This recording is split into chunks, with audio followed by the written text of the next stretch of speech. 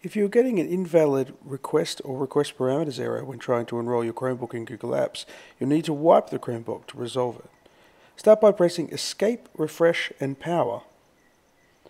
At the yellow exclamation point, press Ctrl D, then Enter. This enters Dev mode. At the red exclamation point, Ctrl D, then Enter again.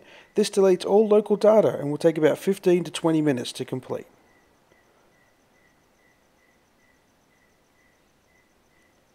Once the Chromebook restarts, at the red exclamation point, press Space, then Enter. This turns off Dev mode, and the Chromebook will now reboot once more.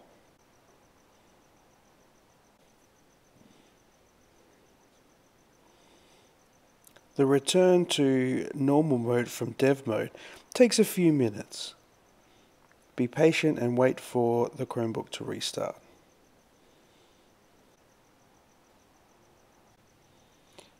You will now find your Chromebook ready to be enrolled into Google Apps, this time without any errors.